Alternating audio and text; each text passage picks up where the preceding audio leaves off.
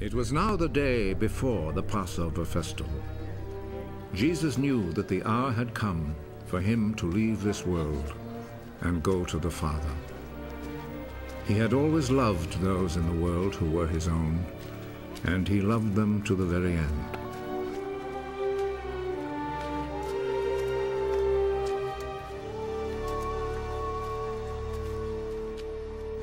Jesus and his disciples were at supper.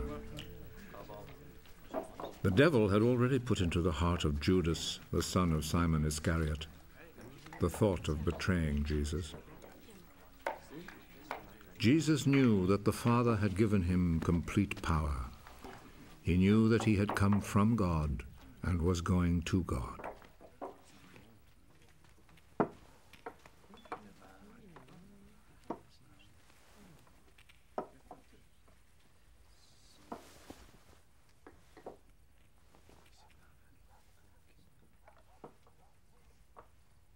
So he rose from the table, took off his outer garment, and tied a towel round his waist.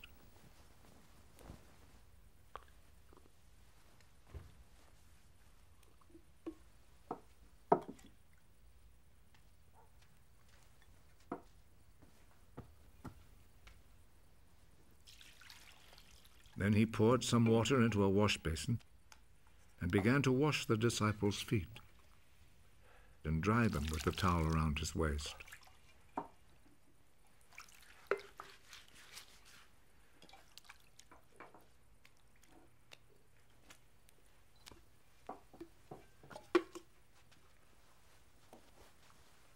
He came to Simon Peter. Are you going to wash my feet, Lord? You do not understand now what I am doing, but you will understand later. Never, at any time, will you wash my feet. If I do not wash your feet, you will no longer be my disciple. Lord, do not wash only my feet, then. Wash my hands and head, too. Those who have taken a bath are completely clean and do not need to wash themselves, except for their feet. All of you are clean.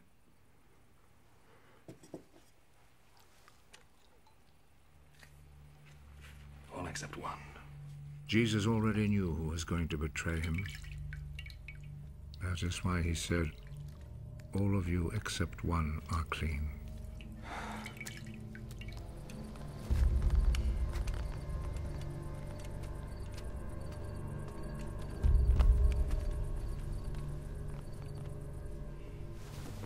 After Jesus had washed their feet, he put his outer garment back on and returned to his place at the table. Do you understand what I have just done to you?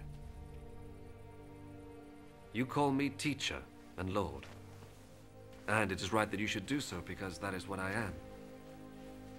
I, your Lord and teacher, have just washed your feet. You then should wash one another's feet. I have set an example for you, so that you will do just what I have done for you. I am telling you the truth. No slaves are greater than their master, and no messengers are greater than the one who sent them. Now that you know this truth, how happy you will be if you put it into practice.